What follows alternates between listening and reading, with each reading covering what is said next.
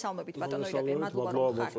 ჩვენი სტუმარი, როცა დაიწყეს ტენდენცია პირველი მერის გადადგომით, მახსოვს მაშინვე იყო საუბარი გიორგი კვირიკაშვილის კადრების წმენდაზე. ჯდება დღევანდელი გადაწყვეტილებაც ამ ლოგიკაში თუ რაღაც უფრო კიდევ სხვა რამის თამაშს. რომელიც დღეს არის საჭარის მთავრობის თავმჯდომარე, ის თავიდანვე ასე ვთქვათ უკმაყოფილო იყო კომახიძის მუშაობით. კომახიძე ითვლებოდა პატარიძის კადრად, პატარიძე ითვლებოდა კვირიკაშვილის მოყვანილად, ასე იყო ეს ამბავი. რაც შეეხება კვირიკაშვილის კადრებს, ამ ქვეყანაში თუ ვინმე იყო პრემიერებიდან თვითმმართველობის რეფორმის წინააღმდეგი, იყო კვირიკაშვილი, რომელიც ყველანაირად ხელს უშლიდა მაგაზე, იმ სისტემას ქმნიდა, რომელმა სისტემამაც ახლა ზუსტად მისი კადრების გაშვება გამოიწვია. საერთოდ ასე ხდება ხოლმე, ხო, ნაციონალური მოძრაობა ხშირ შემთხვევაში ებრძვის იმას, წინა ხელისუფლება ებრძვის იმას, რაც თავად დანერგა, რაც შეინარჩუნა მერე ქართულ მოუწოდებამ და ახლა უეცრად აღმოაჩინა ყველამ, რომ თურმე ეს ცუდი ყოფილა, ხო, თვითმმართველობებში რაც ხდება, სამართალდამცავებში რაც ხდება, კიდევ ბევრ ადგილას. როცა შენ თავად არაკეთებ სორს, მე ეს სორი წინ ხვდება. აი, სხვათა შორის რამდენიმე ვერსია მოვისმინდა, რომ შესაძლოა დაბალი რეიტინგი არაპატიეს, რაღაც შიდაკლებები იყო, ოღონდ ეს საერთო კონტექსტზე იყო საუბარი კონკრეტულად კომახიძეზე არ ვარ. ნუ ახლა მოდი ესე ვთქვათ, ხომ, პოლიტიკური პასუხისმგებლობა იმ მერობის იმ კანდიდატების აყენებაზე, რომლებიც გახდნენ მერები, არის მართველი პოლიტიკური ძალის, ხო, მათ აყენეს კანდიდატები. მესმის, რომ არც კომახიძეს ჰქონდა მაღალი რეიტინგი, არც ჭიყვარიას ჰქონდა მაღალი რეიტინგი, არც სხვა მერებს აქვს მაღალი რეიტინგი ხშირ შემთხვევაში. სამწუხაროდ იქიდან გამომდინარე, რომ ეს მერები თავიანთ თავს გრძნობენ არა მოქალაქეების წინაშე ანგარიშვალდებულებად, არა იმ ადამიანებად, რომელთაც ადგილობრივი პრობლემები უნდა მოაგვარონ, არამედ გრძნობენ აი ცენტრალური ხელისუფლების მიერ გამოგზავნილ პირებად დანიშნულებად და მათ წინაშე არიან ანგარიშვალდებული და ეს სხვა ძალიან ბუნებრივი ფსიქოლოგიური მომენტია, მათ დიდი უმრავლესობა ვერაძოს ვერ გახდებოდა მერი, რომ არა ის რესურსი, რომელიც გააჩნდა მაშინ მართულ პარტიას, როდესაც გახდნენ ადმინისტრაციულ რესურსს და პოლიტიკურ სითამამე გადაწყვეტილებებში შესაძლოა უნდა მიეცა, მაგრამ მეორე არჩეული როცა ქვია ძალიან მაღალი მანდატია. მაღალი მანდატია გეთანხმებით, რომ მინდა გაგახსენოთ, რომ საქართველოს მთავრობის თავმჯდომარეს პირდაპირ არჩეული არ არის, პარლამენტიდან არის არჩეული და ხალხის არჩეულები არიან მერები, მაგრამ არის ერთი პრობლემა, რომელიც შექმნა ამ სისტემაში. ყველაზე ცუდი რეფორმა არის ხოლმე გაწყვეტილი რეფორმა, დაუმთავრებელი რეფორმა. მერს სიტამამე ექნებოდა და მერს ექნებოდა ბერკეტები, რომ შეენარჩუნებინა თავისი პოზიცია, თუ მას ექნებოდა თავისი პოლიტიკის გატარების საშუალება. მერები დღეს, რომლებიც ნატურა რო გამოცვალო სოფელში, გარეგანათების ნატურა, იმაზეც კი ცენტრალურ ბიუჯეტზე არიან დამოკიდებული. აი სოფლებში რო ხორცელო სოფლის პროგრამა გაგიგიათ, ხო 5000-იანი პროგრამა. იმით იკეთდება, ორი ბოძი უნდა დაიდგას, ხო ცენტრალური ხელისუფლება იძლევა იმის ფულს. ანუ მერმა იცის ძალიან კარგად დღეს სხვადასხვა სადღაც თქვა კომახიძემ, რომ ვარესი მოხდებოდა ეს რო არ გამეკეთებინა პროგრამა. უფრო დამაზიანებელი იქნებოდა, ხო, როგორ ახსენით ეს. იმიტომ რომ კომახიძემ ფაქტობრივად თქვა ის, რომ მე რო ეს არ გამეკეთებინა, ხო, ბევრი პროგრამა გაჩერდებოდა. და შეიძლება დაფინანსება არ მომხდარიყო ამ პროგრამების. აი, სანამ ეს ვითარება და სანამ ეს ბერკეტები არის ცენტრალური ხელისუფლების ხელში, ყველა მერი მეტნაკლებად მოწყვლადი იქნება. ჩვენ საერთოდ ერთი რამე უნდა გავიგოთ. მსოფლიო რეკორდსმენები ვართ 30 წლის განმავლობაში კონსტიტუციების შეცვლით და ცენტრალური ხელისუფლების მმართველობის სისტემის შეცვლით, საპრეზიდენტო, საპარლამენტო, ნახევრად საპრეზიდენტო, ნახევრად ყველაფერი გამოვცადეთ. ყოველ ურთვეში, როგორც კი გავა ახალი სისტემა შექმნით და უეცრად იწყება ლაპარაკი დიქტატურაზე და ავტორიტარიზმს.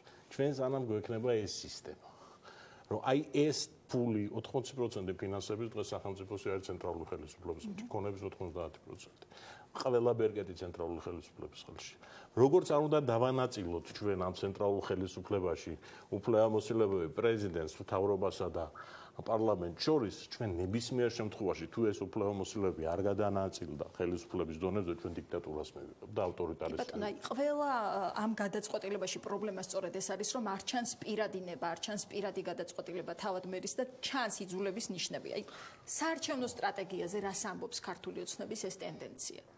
ქართული ოცნება ცდილობს, რომ ეხლა შექმნას ერთიანი ვერტიკალი საარჩევნო შტაბიდან მოყვა ფაქტურად საარჩევნო შტაბების ადგილობრივ ოფისებად უნდა იქცნენ თვითმმართველობები, ასე გამოიყურება ეს ყველაფერი.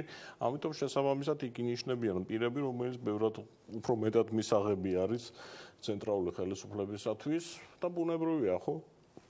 ამ სისტემაში, როდესაც მე ყველაფერი ხელში მიჭირავს, მე ვარ კეთილდღეობის და შენი არსებობის წყარო, ნებისმიერი პროექტის განხორციელების, ნებისმიერი რაიმე საქმის გაკეთების, მე ვუკვეთავ ამ მუსიკას. ასე ვფიქრობ. მე რა თქმა უნდა, მე მივეკუთვნები იმ ადამიანების სივრცეს, რომელსაც მიაჩნია, რომ ერთი წუთით ცენტრალურ ხელისუფლებას თავი გავანებოთ, ადამიანები, რომელსაც აირჩიეს, იმათ უნდა იყოს სინდისი და პასუხისმგებლობა, ისე არ მოიქცენ, როგორც დღეს კომახიძე მოიქცა, რომელმაც ფაქტიურად ქალაქს წაართვა უფლება მერის არჩევისა.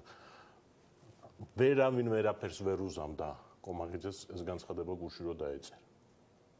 ფიქრობთ არ არსებობდა მასზე ზემოქმედების პერიოდები არ ვიცი. არ არის თქვენი ჭირი. არაფერს არ ამართლებს რა თქმა უნდა. არ არის ეს ასე ახლა მასე ყველაფრის გამართლება ძალიან მნიშვნელოვანი არა რა თქმა უნდა ასე მე ვარ მომხრე ყოველთვის თქვენს რომ თანამდებობის პირი თუ კი რაღაცას აშავებს ეს არის პირადი პასუხისმგებლობა და არასდროს არ დაუჭერ იმას ხარს რომ იქ ვიღაცები არიან რომელიც აიძულოს რა უნდა მაიძულოს ვინმე თუ მიმაჩნია რომ არასდროს ვაკეთებ.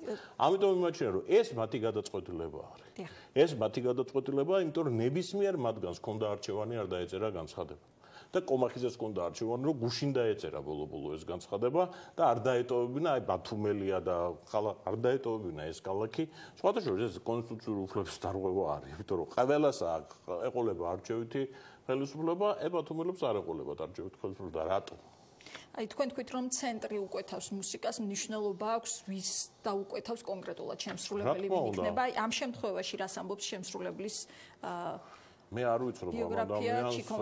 მე არ ვიცნობ. უბრალოდ ეხლა ვნახე რომ წლების განმავლობაში ცენტრი ეხლა ეძებს, ბუნებრივია მმართველი პარტია ეძებს კადრებს, რომლებიც იქნებიან გამომდინარე იმ პოლიტიკიდან, რასაც აწარმოებენ აგრესიულ დაპირისპირებაში ნაციონალურ მოძრაობასთან და იმ პარტიებთან, რომელიც წარსულით ნაციონალურ მოძრაობას უკავშირდება. ძალიან საინტერესოა, რომ ხშირ შემთხვევაში იყენებენ სწორედ იმ კადრებს, რომელიც ნაციონალური მოძრაობის დროს ასეთივე აგრესიით გამოირჩეოდნენ იმ ხალხის მიმართ, ვის დღეს პარლამენტში და ვინც მაშინ ოპოზიციაში იყო. ანუ იგივე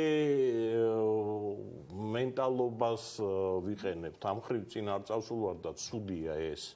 მე არ ვიცი რა როგორი კადრია თქვენ არ ვიცნობ არც მის ბიოგრაფიას კიდევ გვეუბნებით ეხლა ვნახე მაგრამ ნუ კაცს ახლა დამსახურება აქ სერიოზულად იმ სოჭში მუშაობდა რომელიც ბათუმში დედასტირობდა ყველას ვინც კი ხმას ამოიღებდა მახსოვს ეს პერიოდი ძალიან კარგად იცით და ნუ ეთყობა ამ დამსახურებისთვის არის და საეჭვო დასკვნაც ძალიან ეს საინტერესო იყო აუდიტის დასკვნა კიდევ ერთი საერთოდ ძალიან საინტერესო ერთი მოვლენა არის ძალიან მარტივად ბიუჯეტები რო ვნახოთ, მათ შორის ქვეყნის ნაერთი ბიუჯეტი ჩვენ ვნახავთ რომ 80% ფინანსების არის ცენტრალურ ხელისუფლებაში და კორუფციასთან ბრძოლის შედეგებით 90% დაჭერების არის ადგილობრივ თვითმმართველობაში და ეს უცნაურობა როგორ ხდება საქართველოში რომ ეს საჩვენებლად რომ ვებრძვით კორუფციას, სადაც ნაკლები ფული არის, იქ მეტი კორუფცია არის, ესეთ რამე არ ხდება.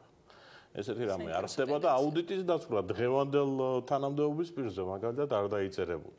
მაშინ იწერებოდა, იმიტომ რომ ეს იყო მიმართულება მთელი და მას კარგად ხედავდი, რომ რაღაცა პერიოდულობით უნდა ყოფილიყო საუბარი, რომ აი თვითმმართველობაში არის კორუფცია, რატომ იქრო უფლებამოსილებები არ გადავცეთ, იქრო ქონება არ გადავცეთ, იქრო ფინანსები არ გადავცეთ, ამით ამართლებდა ცენტრალური ხელისუფლება. ხო, ყოველთვის ერთის მხრივ რომ არის ნაკლებობა პროფესიონალიზმის და მეორე მხრივ ის რომ კორუფციის რისკი იზრდება და კორუფციის რისკი თუ ავტომატურად იზრდება იმით რომ ფინანსებს და ქონებას გადავცემ, მაშინ შენ თუ ფინანსებს და ქონებას აქ იტოვებ, ეს იმას ნიშნავს რომ ავტომატურად იმას ნიშნავს რომ შენ კორუფციის რისკებს აგზრდი. ანუ საქართველოში ბოლო 20 წლის განმავლობაში ძირითადად კორუფციის მთავარი ყველა ლაპარაკობდა ელიტარულ კორუფციას. და სინამდვილეში არც ერთ ხელისუფლებას არ უნდა აი ამ ფინანსების და ქონების გაშვება და ყველაზე უბედურება ის არის ამ ხელისუფლების ოპოზიციას ამაზე ხმას არ იღებს მითხარით ერთი პოლიტიკური ძალა რომელიც ლაპარაკობს თვითმმართველობის და დეცენტრალიზაციის აუცილებლობაზე და თვითმმართველობის გაძლიერებას ყველანი ცდილობენ მოვიდნენ ამ სისტემაში და შეინარჩუნონ ეს სერიოზული ბერკეტია ცენტრის ხელში რომ ეს გაშვება როგორც ჩანს არც ხელისუფლებას უნდა ლოიალობის შენარჩუნების ბერკეტი არის ლოიალობის შენარჩუნების ბერკეტი არის ეშვებოდა შევარდნაძე ეშვებოდა სააკაშვილის არც ეს არ უშველა სინამდვილეში ცუდი ისაა, რომ ვინც მოსვლას აპირებს, ის როგორც ჩანს ისე ფიქრობს, რომ ამისვე შენარჩუნება უნდა, იმიტომ რომ მე არ მინახავს, აგერ საარჩევნო პერიოდია და შევხედოთ, ვინმეს აქტუალიზება მოეხდინა თვითმმართველობის საკითხი. ძალიან კარგად მოვსვლა 2013 წელს, როგორც ხელისუფლებაში იყვნენ მოწინააღმდეგეები თვითმმართველობის რეფორმის, ისე ოპოზიციაში. ერთიანი ფრონტით გამოდიოდნენ ეს ზალები. ეს ბერკეტი ვნახოთ იმუშავებს თუ არა ამ არჩევნებზე. რაღაც დონეზე იმუშავებს, მაგრამ ეყოფა თუ არა ხელისუფლებას ვერ გეტყვით. ძალიან დიდი მადლობა. ირაკლი მელაშვილი იყო ჩვენი სტუმარი.